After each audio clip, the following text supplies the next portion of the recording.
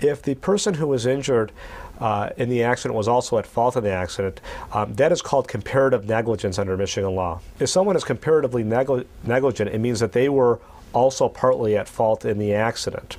And under Michigan law, if someone is partly at fault in the accident, their damages are reduced by the percentage of fault that they contributed to the accident. A jury will assign a specific percentage to each person involved in the accident with regards to fault. So for example, if it was a two-car accident where both drivers were determined to be at fault in the accident, the jury would start off with 100% and they would allocate percentages to each driver involved in the accident so that the total percentage would equal 100%.